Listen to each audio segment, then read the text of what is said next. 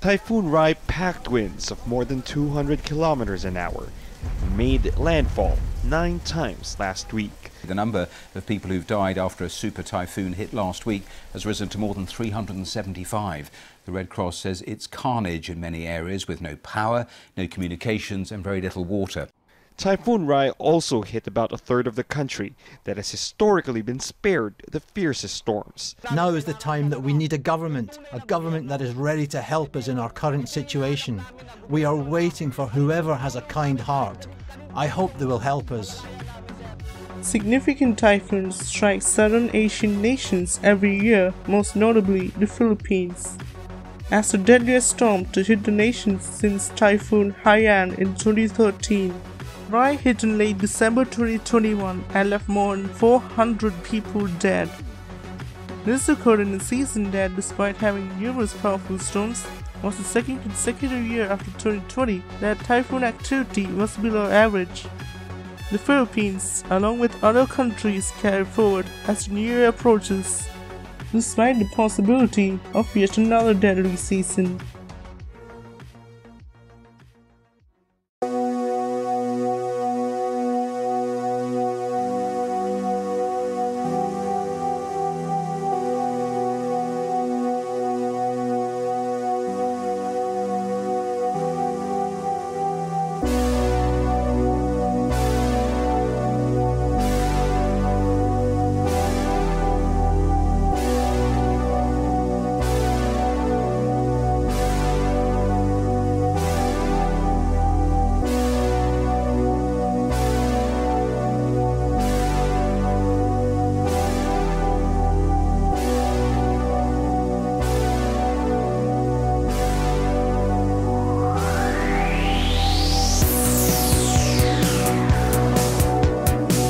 The death toll due to the Philippines' landslides and floods is now nearing 150. The country was hit by a tropical storm Megi on Sunday, causing widespread damage, landslides and flooding. This is our part of our relatives' area, so we are trying to still retrieve their lives, their bodies, if they have. More than 30 relatives we have. I hope we can find their bodies so we can bury them. Scientists have long warned that typhoons are strengthening more rapidly as the world becomes warmer as a result of the impact of climate change.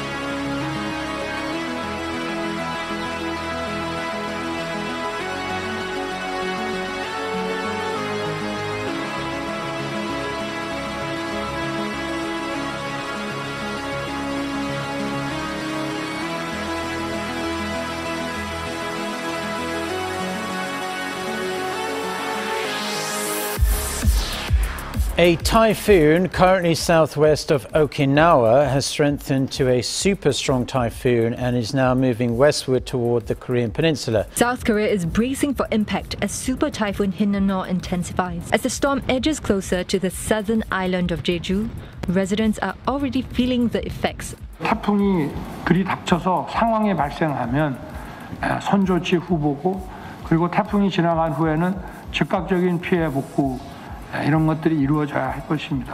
Hinnamnor already ripped through southern Japan over the weekend, knocking down trees and power lines in parts of Okinawa Prefecture.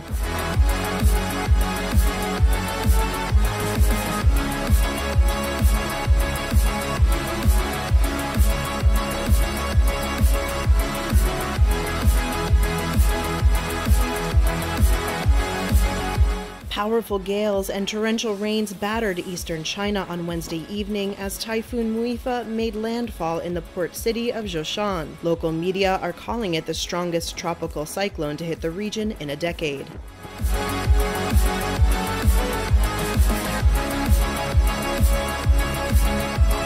On to Japan now, where 9 million have been forced to leave their homes. Super Typhoon Nanmadol made a landfall yesterday. It hammered Kyushu, and this is one of the 4 main islands of Japan. Do not go near dangerous areas. If you feel that you are in danger, do not hesitate to evacuate. Please take early action to save your lives. Evacuating at night is extremely dangerous. Please evacuate to safe areas like high places and sturdy buildings during the day.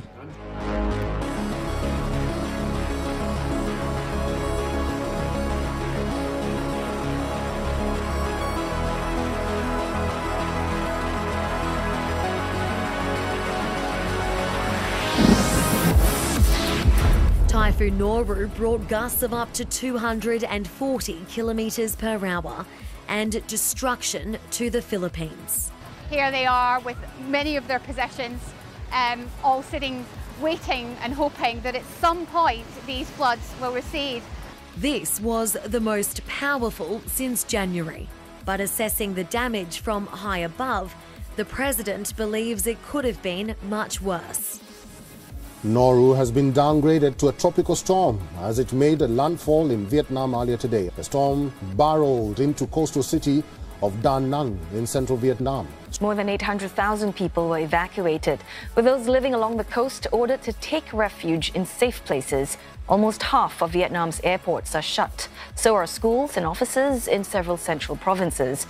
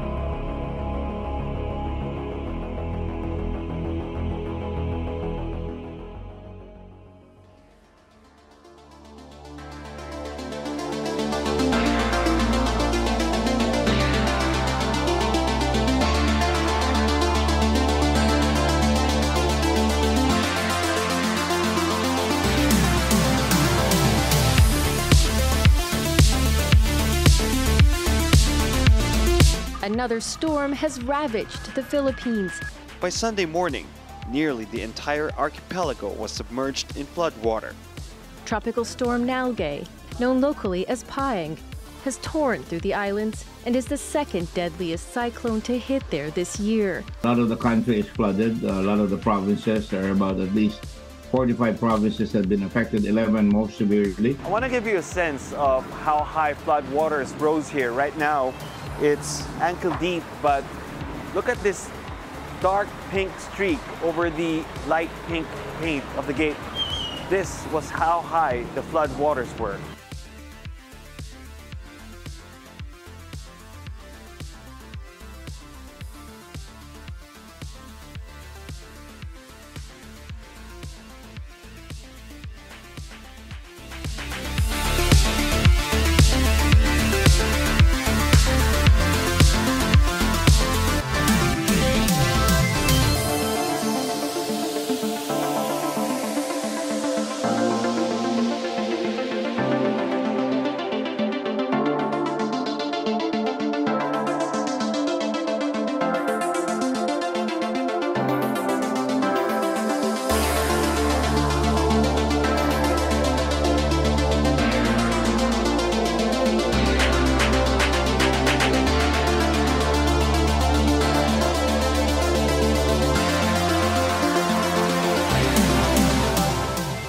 So whether it's Japan, South Korea, or for that matter Pakistan, they are all bearing the brunt of climate change, of extreme weather events.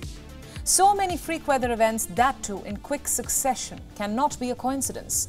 Global warming and climate change are rearing their ugly head.